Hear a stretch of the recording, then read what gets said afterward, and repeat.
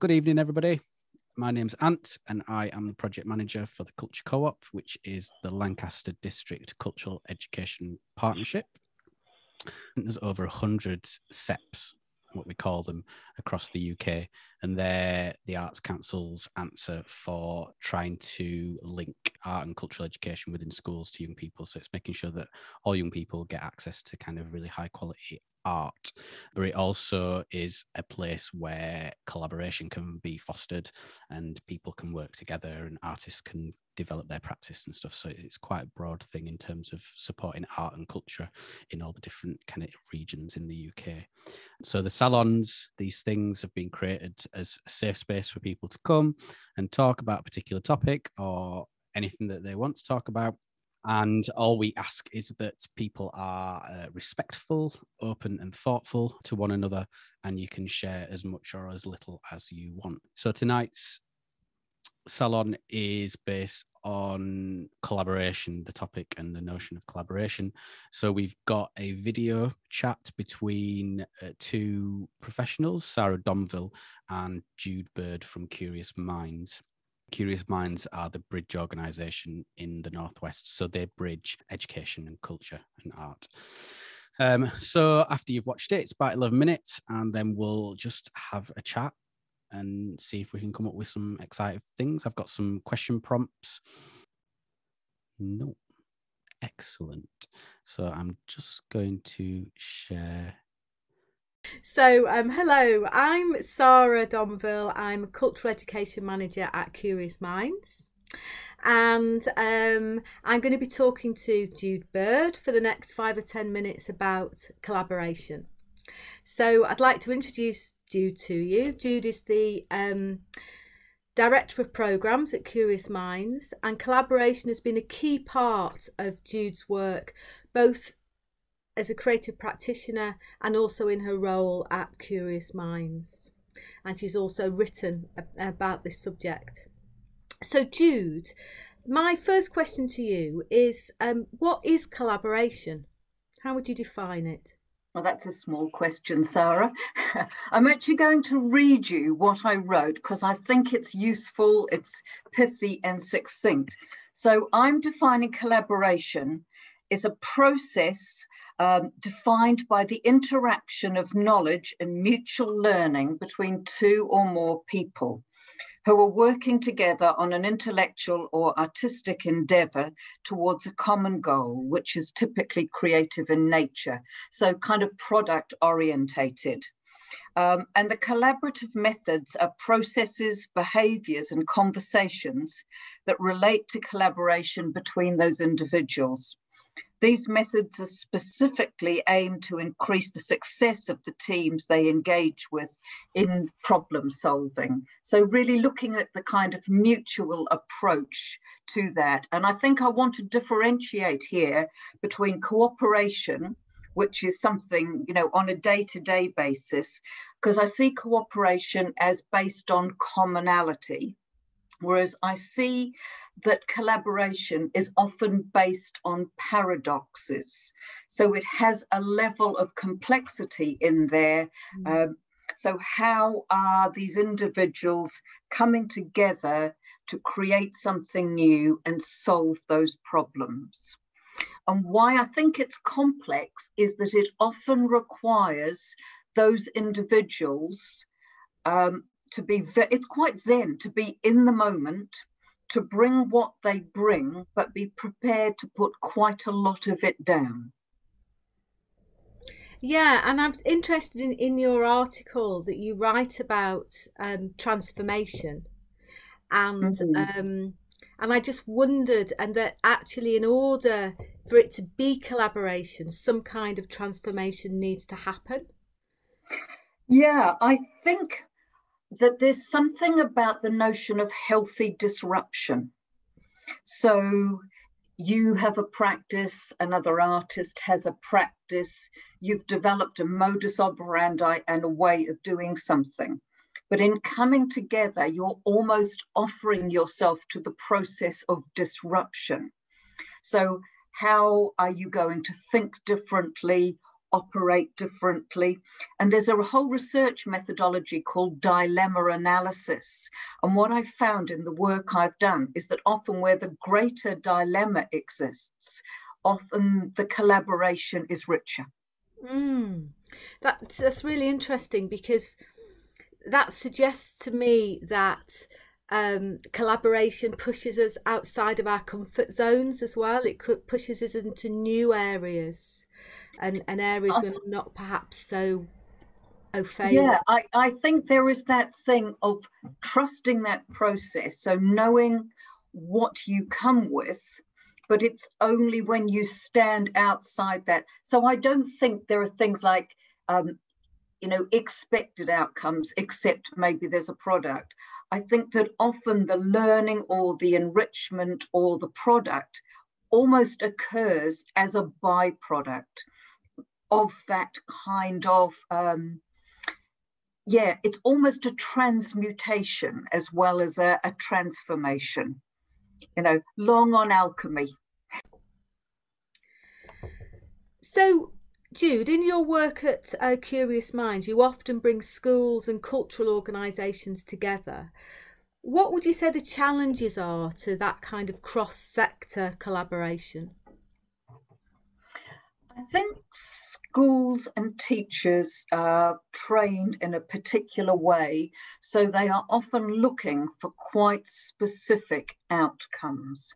And that ability to really suspend belief and trust in another who has come from a different background is quite a challenge. I think often artists come in, and perhaps if they were in the world of the teachers, they would be senior leaders or head teachers.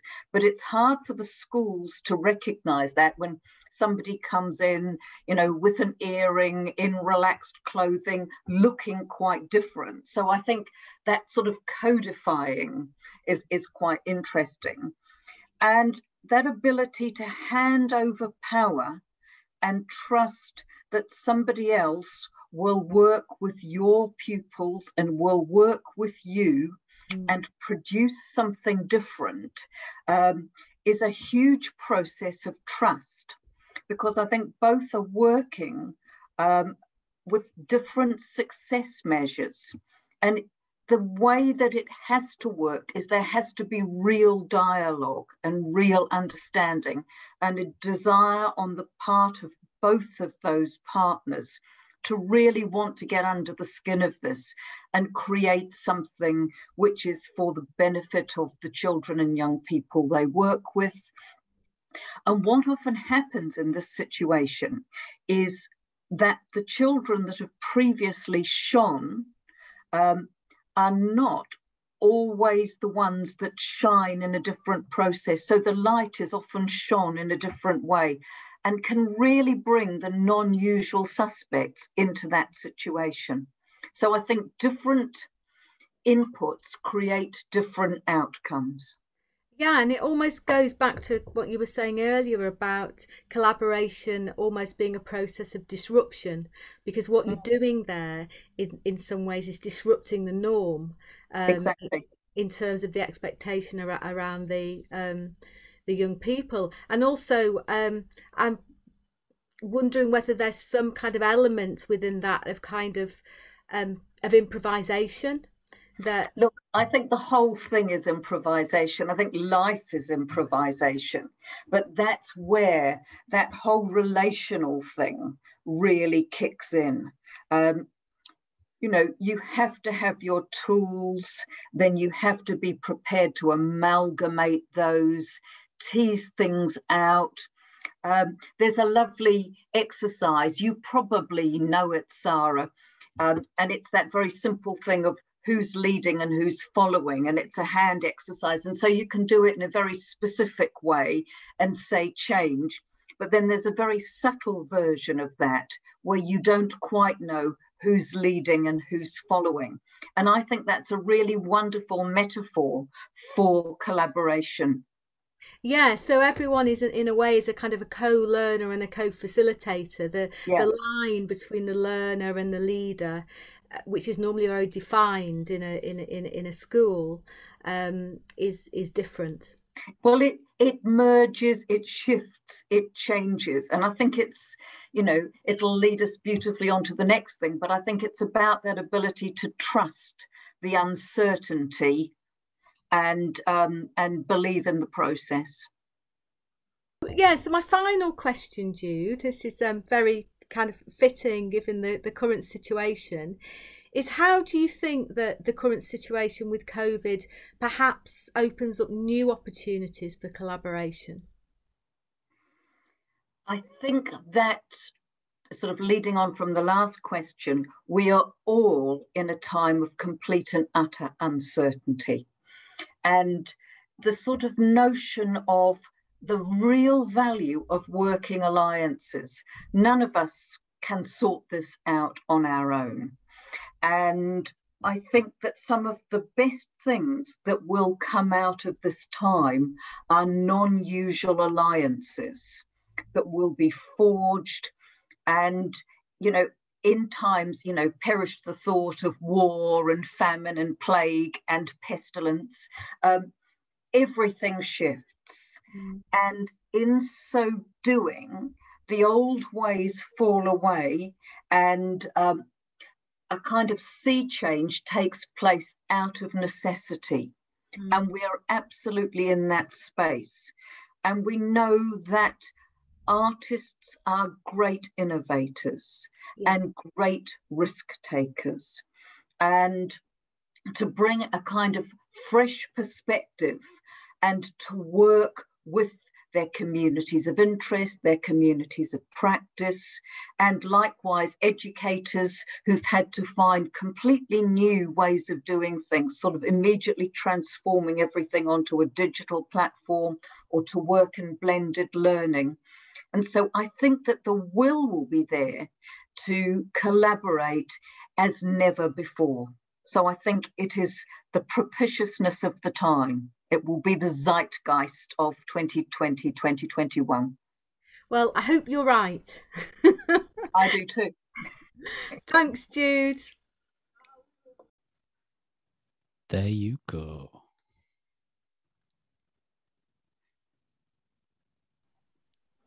So I have two questions to kick us off. The first question is, what sector do you consider yourselves a part of? Because obviously there was quite a few sectors talked about: the education sector, the community sector, the artistic cultural sector. So the first question is, what sector do you consider yourself being part of?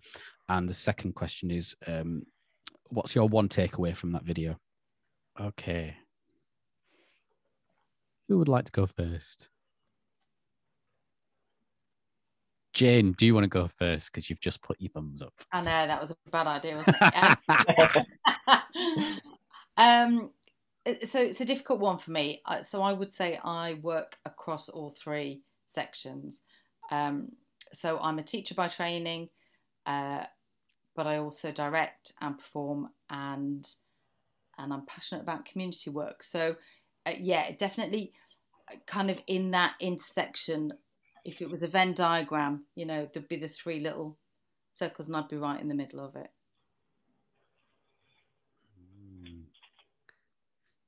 Phil, what about diagram? You see what I mean? There you go. Smashed it. I'll find it. I'll draw it now. I think I'd be more, I guess, artistic, because I create music and I've done video work and things in the past. And the thing I took from the video was the discussion over disruption, how the collaboration is disruption, and how it challenges your own ways of working. Yeah. What about you, Jane, in terms of what are your takeaways from that discussion? I think it's interesting that often organisations, particularly creative organisations, set up this kind of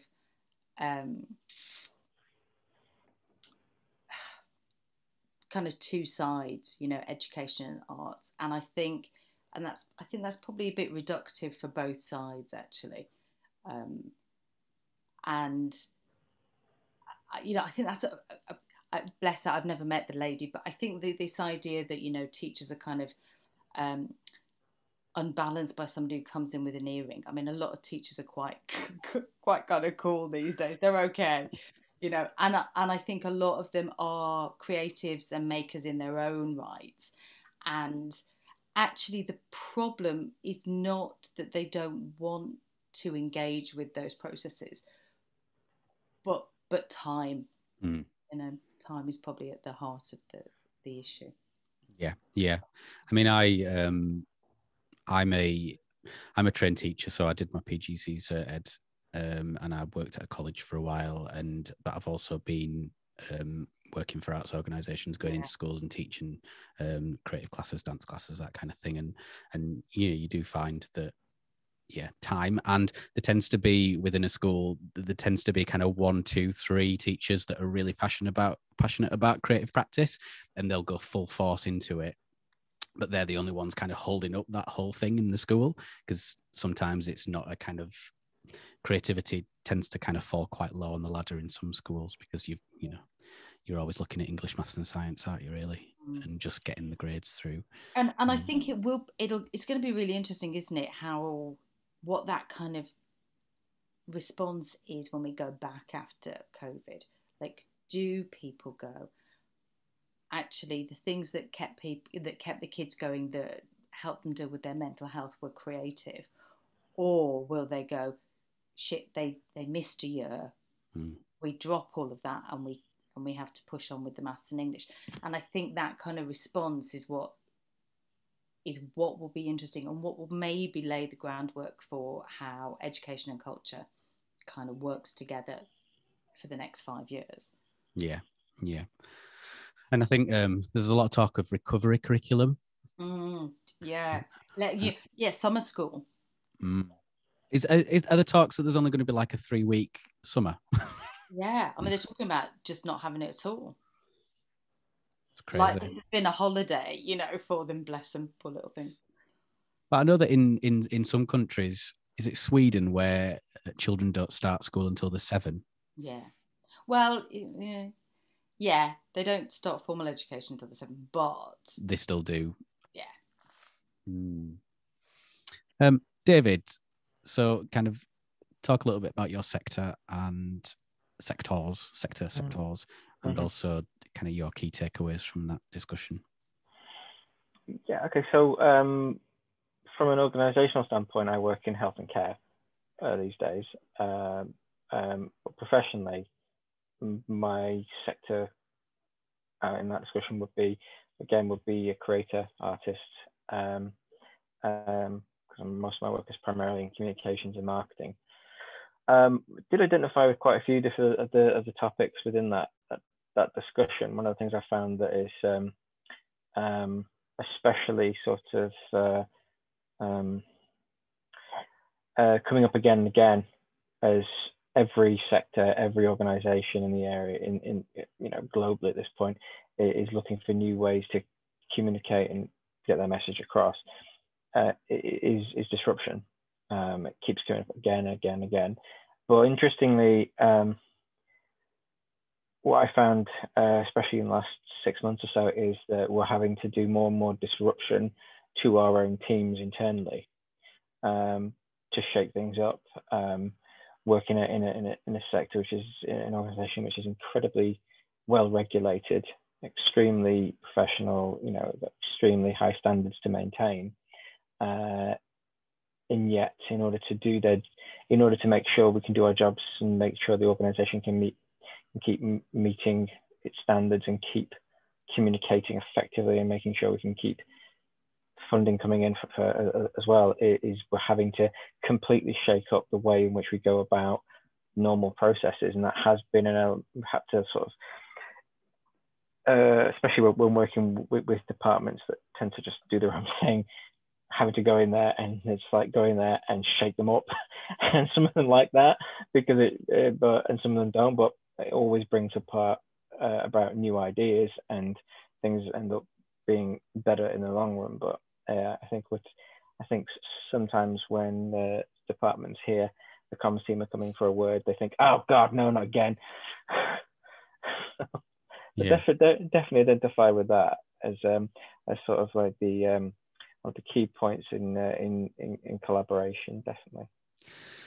So my next question that's come out of this is obviously part of the discussion there with Sarah and Jude was around collaboration is a risk.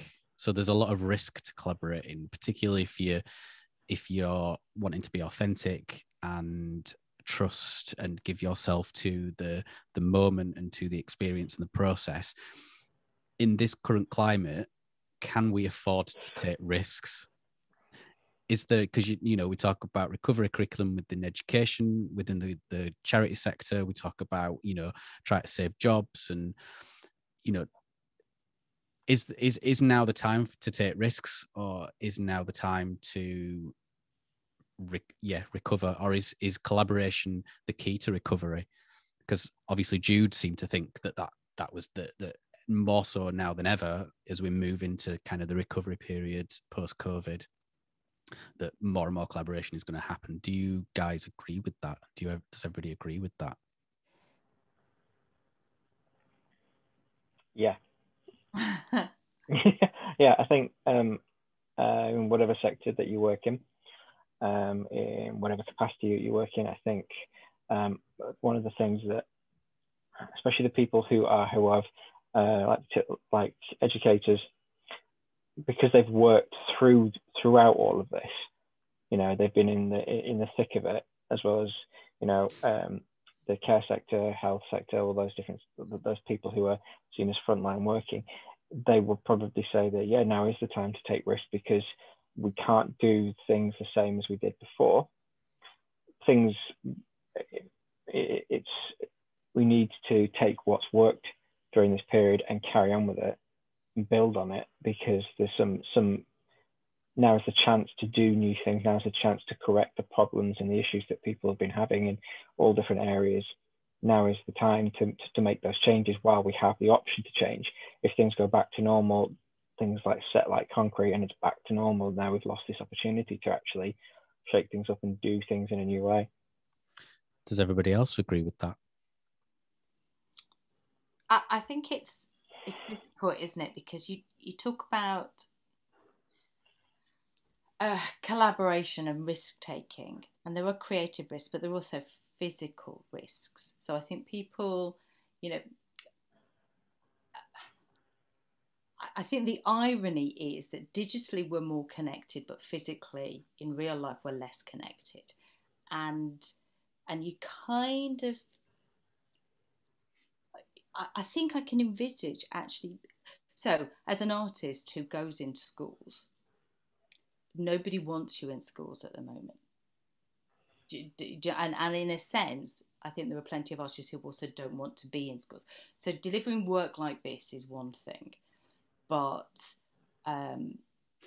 you know, I've got one of the bubble up commissions from Curious Minds, and trying to deliver that, you know, we keep pushing it back, because actually the value of that commission is to deliver it in person, but the practicality of delivering that is really, currently you can't do it in person. So I think the risk taking is interesting, because risk operates on a number of different levels. You know, there's kind of creative risk, there's personal risk, but there's that kind of global risk as well. And so I think that's going to be an interesting one for us to navigate. I know collaboration in a digital world, is that even possible? Yeah. I'm doing a project next week that should have been in real life, and they wouldn't postpone it, so we've been forced to do it digitally. And actually what is interesting is talking about disruption, it has made the two artists that are working together, it has made us think about how we do it. We've come up with some way of doing it, and part of that is this kind of blended approach. You know, some of it is going to be tangible and physical, so there are going to be packs going out that we can unbox together. But then the delivery is going to have to be digital, and it'll be interesting at the end of it to see how valuable that is or not. Because when you're collaborating in real life, IRL, you particularly when I'm team teaching and doing things in a space, you get your cues by people's body language and the physicality and the energy in the room and the environment. And when I'm collaborating and creating with other artists, it's almost tangible, those energies in the environment. And when you shift into online, you don't have that. You don't have those cues that you would normally have in a space. The amount as a creative that you have to prep. So what I noticed, like for this week, is I would normally have a structure, but I wouldn't pin it down too hard, because I'd want to respond to what individual young people brought to that project. If you send them stuff that they need to do, and then they've got to, you know, you have to kind of have stuff that you can react to online. That's much more prescriptive, and doesn't allow maybe for the kind of space that you want to develop creatively. That's kind of where I'm struggling. Lads, do you have anything to add to that? I think when you're in a place of like, oh heck, what do we do? Then those kind of inspirations and the collabs will come naturally sometimes.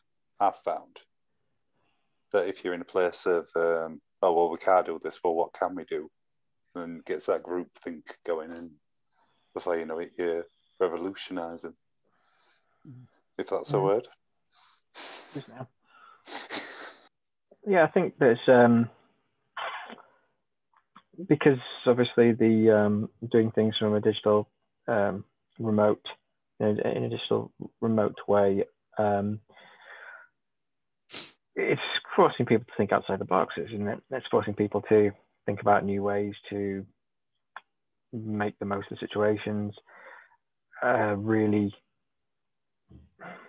almost like refine things, or just try and squeeze the most out of the situation you can. And I suppose that's a nice attitude to try and take over to when things return to the point where we can openly collaborate in shared spaces, in schools, in you know, naturally social environments and things. So that sort of extra concentration required to develop things remotely could maybe change, enhance, enrich projects and collaborations once you can meet up again. So again, it's maybe a chance of just learning learning from what we've all experienced, and taking the bits that are worth keeping over back to normality. I think one of the takeaways for me in the discussion is, like Phil said, is that notion of disruption, because I really love collaborating with other artists, because I feel that, you know, I have a certain skill set, and if I'm collaborating with other people from different fields and forms, then the product that we create is going to be far better than what I could do by myself.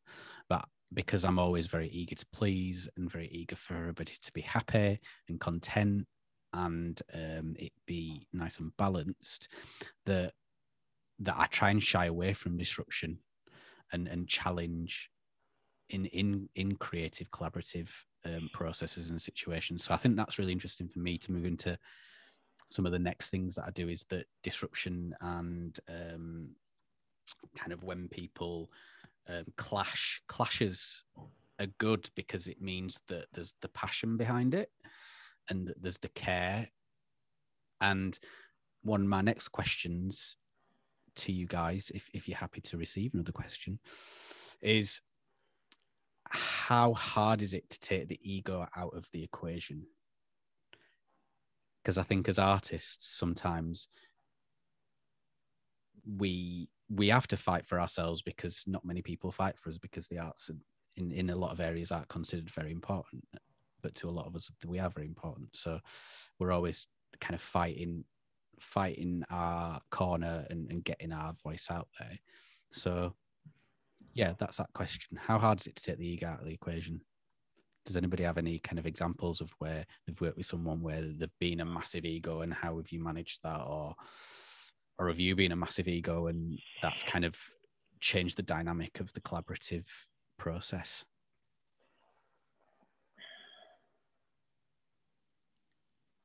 Well, I can go on that one. When I collaborated with somebody in Colorado, so it was all done digitally on this track. And I'd done the vocals, sent them across, and then it ended up being this really cool song. But then we were talking to a guy from Lithuania who was going to create the music video for it. And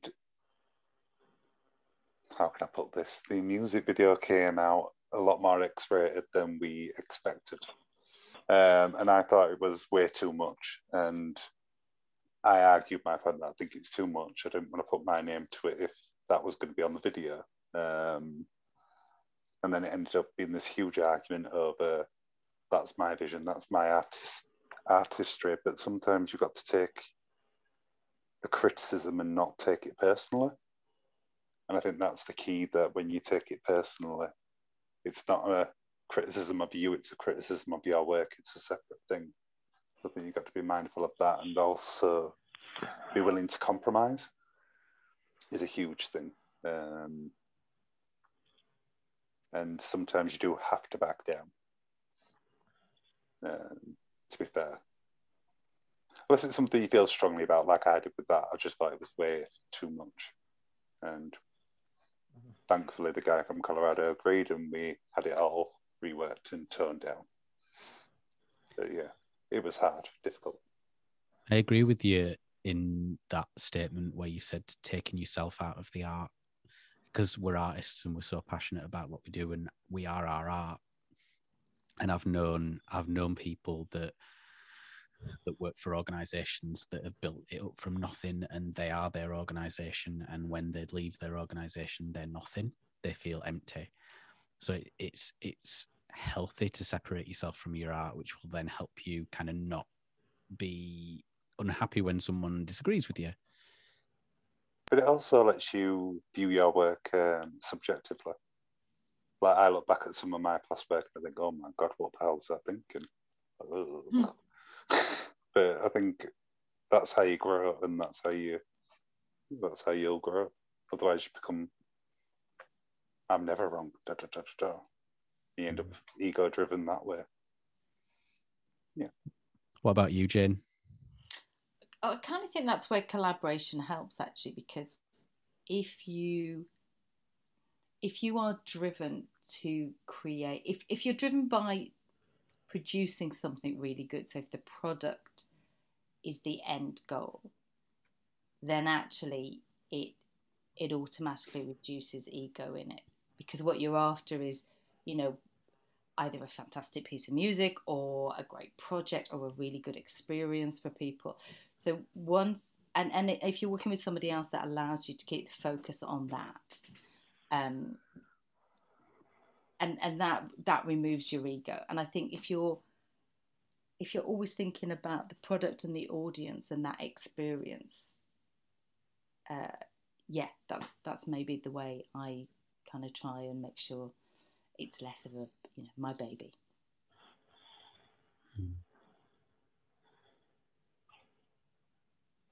Does anybody want to suggest a question based on the discussion or anything that we've talked about?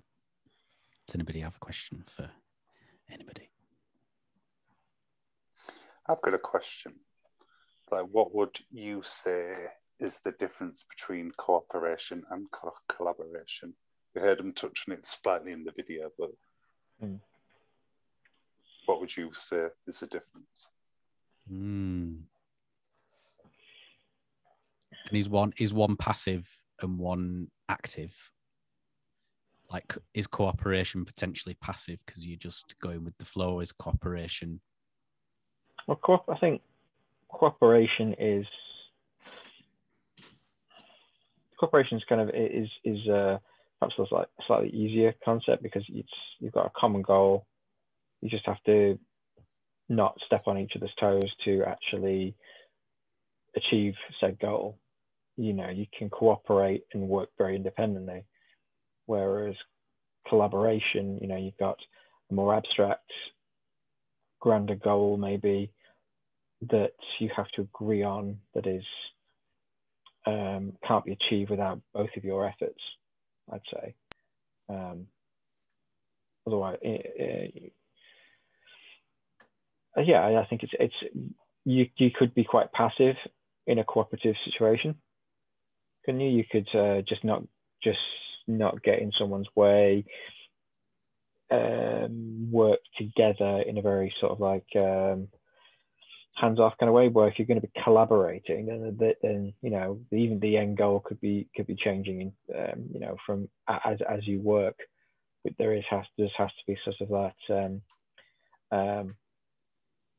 you know, disruptive interaction between two or more parties, definitely.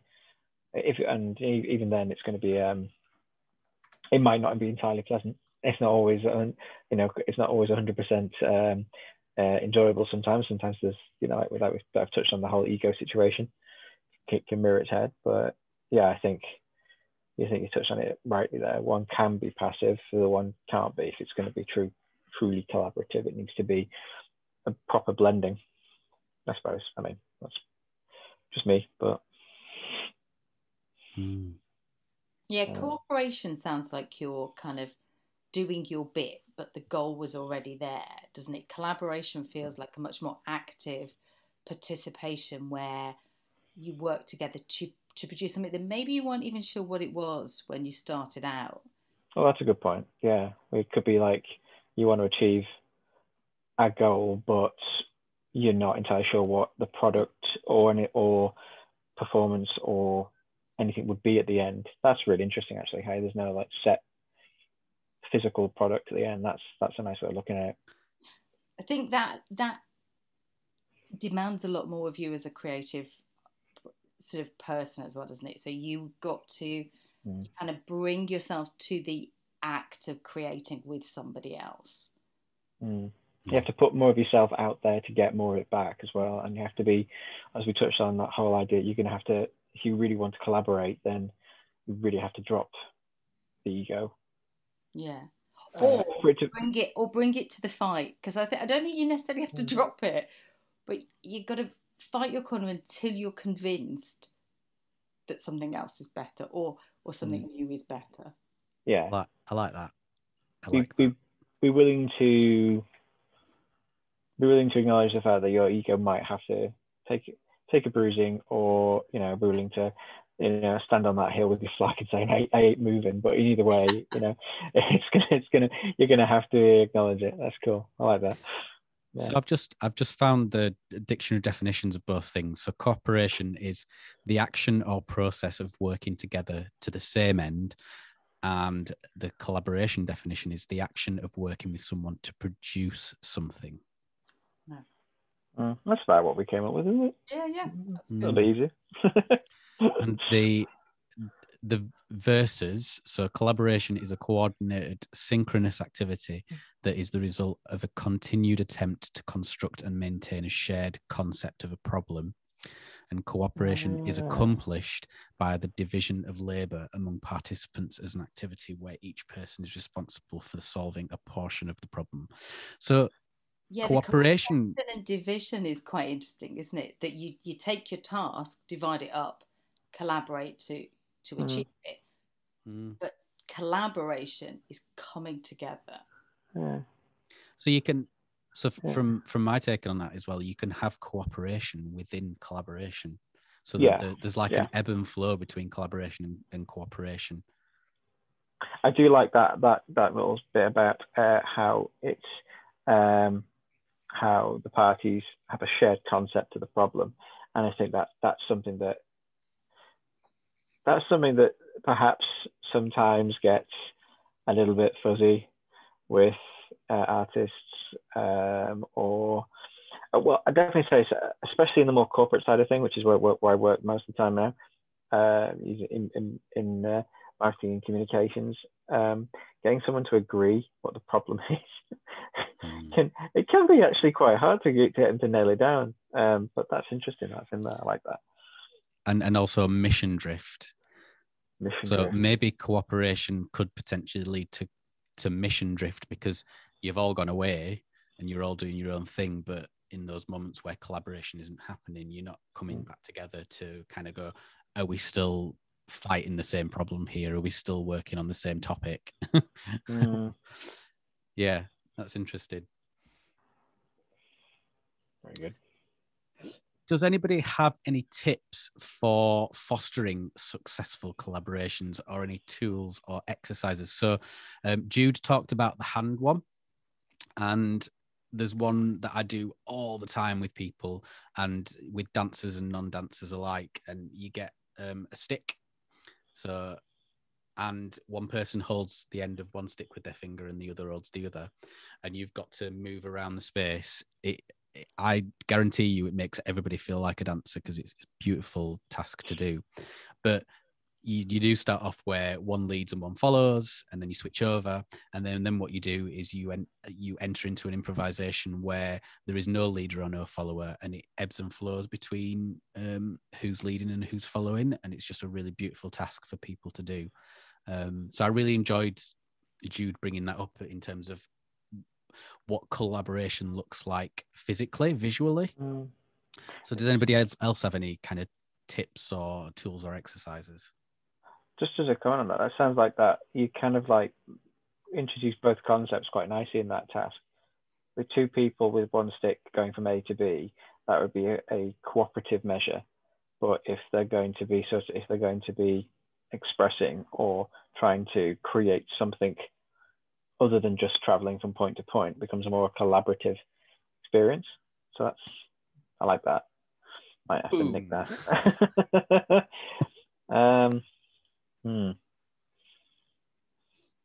I mean, there's plenty of ways in which working between different teams in a variety of settings with lots of different sort of backgrounds and stuff. You have to give people an opportunity to, regardless of what you're working on, whether you've got a specific task, a specific thing needs creating, and you're looking for the best messaging for it, or you're looking for the best way to relay some information, like in the comm stuff that I do. You have to find ways to get people on board with the idea of expressing themselves. A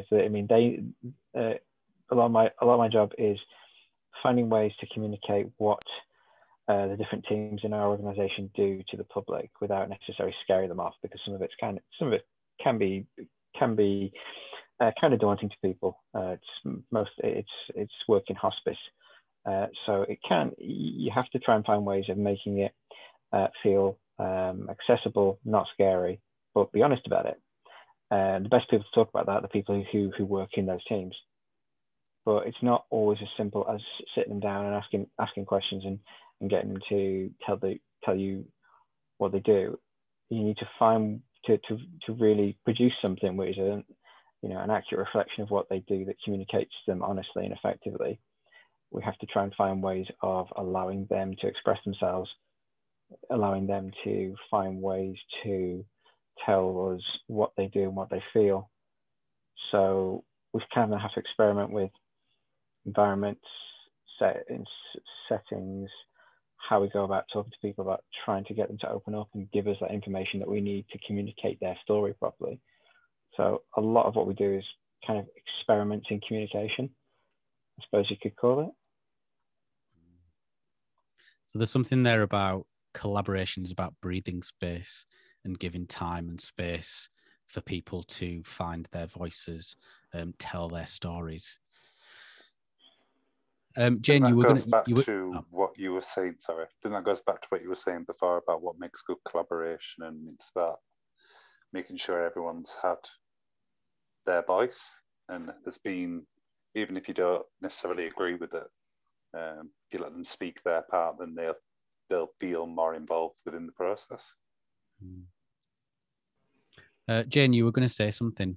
I was just going to say, so there's an exercise. I'm a drama teacher or an actor by training, and there's a lot of sort of spontaneous improv activities where you don't set the goal, so you don't cooperate towards a chosen goal.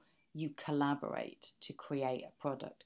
So you have to listen to each other and respond. So it's often called gifting and receiving. If I suggest an idea, you take it on board and we run with it. But equally, I listen to you, and that, I think, when it works, that is brilliant. That's a great example of collaboration. And when it fails, it's spectacular. So yeah, that's my favourite bit. There's a lot to take away and there's a lot to unpack. And how much do we give of ourselves in collaborations, and how much do we hold back? And personal risk, professional risk, breathing space, time.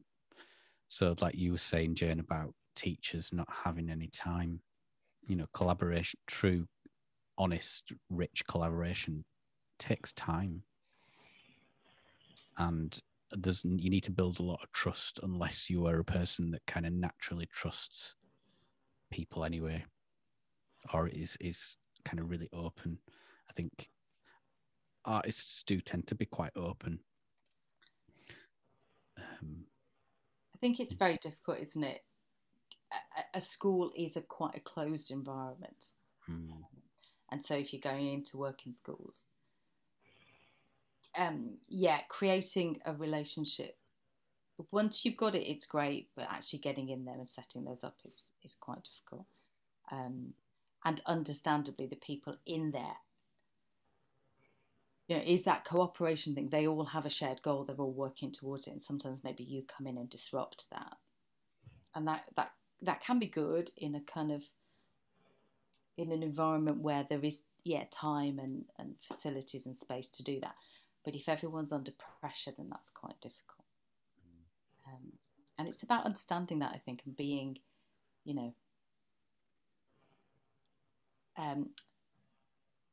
supportive rather than critical.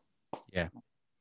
And I think understanding that collaboration is a skill in itself that is learnt through experience and through trial and error.